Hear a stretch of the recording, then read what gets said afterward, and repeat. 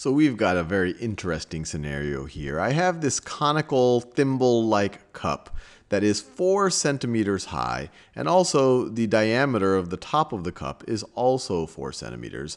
And I'm pouring water into this cup right now, and I'm pouring the water at a rate of 1 cubic centimeter per second. And right at this moment, there is a height of 2 centimeters of water in the cup right now. So the height right now from the bottom of the cup to this point right over here is 2 centimeters. So my question to you is, at what rate, we know the rate at which the water is flowing into the cup. We're being given a volume per time. My question to you is, right at this moment, right when we are filling our cup at 1 cubic centimeter per second, and we have exactly 2 centimeters of water in the cup, it's 2 centimeters deep of water in the cup, what is the rate at which the height of the water is changing? What is the rate at which this height right over here is actually changing? We know it's 2 centimeters, but how fast is it changing? Well, let's think about this a little bit. What are we being given? We're being given the rate at which the volume of the water is changing with respect to time. So let's write that down. We're being given the rate at which the volume of the water is changing with respect to time, and we're told that this is 1 cubic centimeter per second. And what are we trying to figure out? Well, we're trying to figure out how fast the height of the water is changing with respect to time. We know that the height right now is 2 centimeters, but what we want to figure out is the rate at which the height is changing.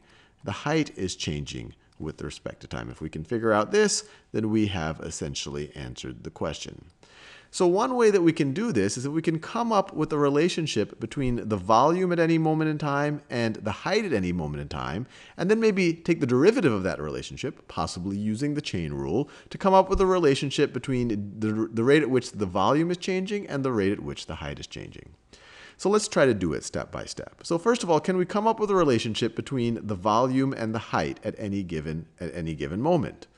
Well, we have also been given the formula for the volume of a cone right over here. The volume of a cone is 1/3 times the area of the base of the cone times the height.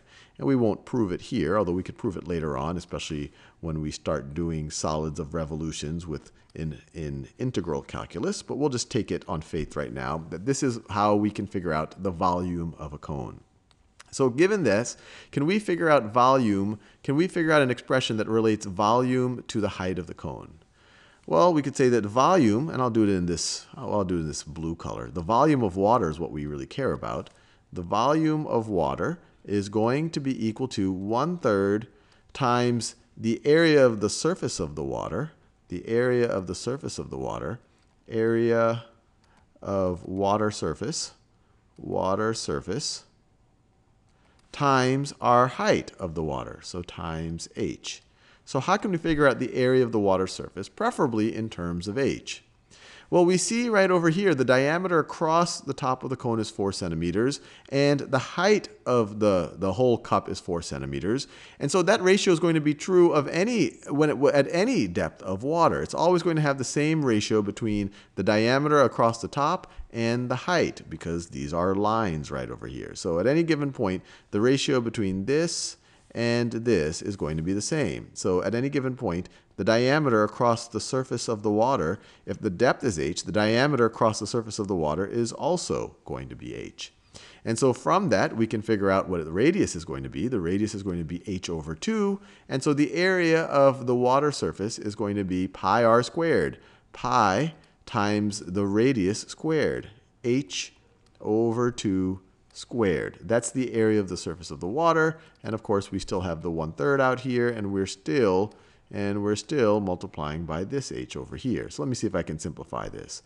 So this gives us 1/3 times pi h squared over 4 times another h, which is equal to, we have pi h to the third power over 12. So that is our volume. Now what we want to do is relate the volume, how fast the volume is changing with respect to time, and how fast the height is changing with respect to time. So we care with respect to time. Since we care so much about what's happening with respect to time, let's take the derivative of both sides of this equation with respect to time. To do that, and just so I have enough space to do that, let me move this over. Let me move this over to the right a little bit. So I just moved this over to the right. And so now we can take the derivative with respect to time of both sides of this business.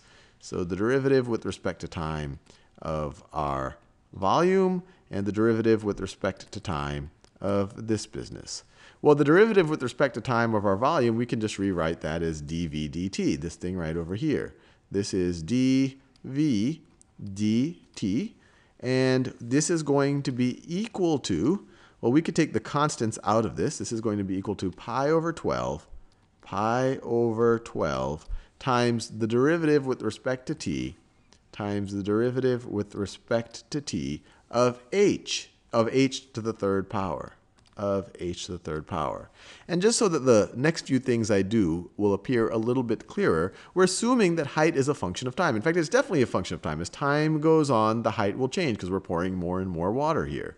So instead of just writing h to the third power, which I could write over here, let me write h of t to the third power, just to make it clear that this is a function of t. H of t to the third power. Now, what is the derivative with respect to t of h of t to the third power? Now, you might be getting a tingling feeling that the chain rule might be applicable here. So let's think about the chain rule. The chain rule tells us, let me rewrite everything else, dv with respect to t is going to be equal to pi over 12 times the derivative of this with respect to t. If we want to take the derivative of this with respect to t, we have something to the third power. So we want to take the derivative of something to the third power with respect to something. So that's going to be, let me write this in a different color, maybe an orange. So that's going to be 3 times our something squared, 3 times our something squared, times the derivative of that something with respect to t, times dh, I've already used that pink, times dh dt. Let's just be very clear. This orange term right over here, and I'm just using the chain rule. This is the derivative of h of t to the third power with respect to h of t,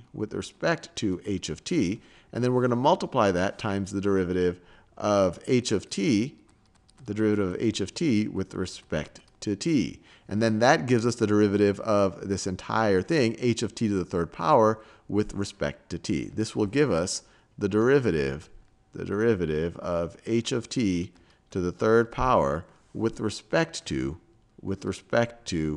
t, which is exactly what we want to do when we apply this operator. How fast is this changing? How is this changing with respect to time? So we can just rewrite this just so it gets a little bit cleaner. Let me rewrite everything I've done. So we got dv, the rate at which our volume is changing with respect to time. The rate at which our volume is changing with respect to time is equal to pi over 12, times 3h of t squared, or I could just write that as 3h squared, times the rate at which the height is changing with respect to time, times dh dt, times dh dt.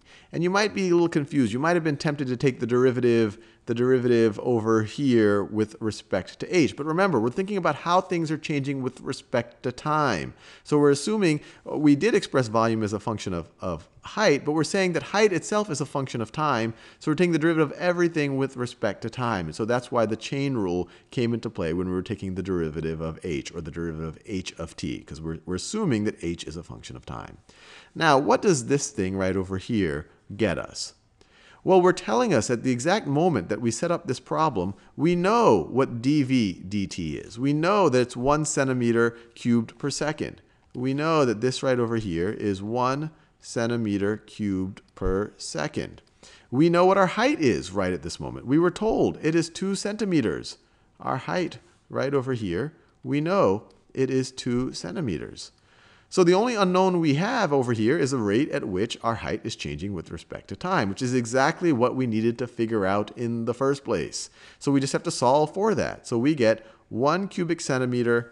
Let me make it clear. We get 1 cubic centimeter per second, I won't write the units to save some space, is equal to pi over 2, and I'll write this in a neutral color. Actually, let me write it in the same color, is equal to pi over 2 times 3 times 8 squared. H is 2, so you're going to get 4 squared centimeters if we kept the units. So 3 times 4. Oh, and let me be careful. That wasn't pi over 2. That was pi over 12. This is a pi over 12 right over here. Pi over 12. So you get pi over 12 times 3 times 2 squared times dh dt times dh dt. All of this is equal to 1. So now I'll switch to a neutral color. We get 1 is equal to, well, 3 times 4 is 12, cancels out with that 12. We get 1 is equal to pi times dh dt. To solve for dh dt, divide both sides by pi, and we get our drum roll now.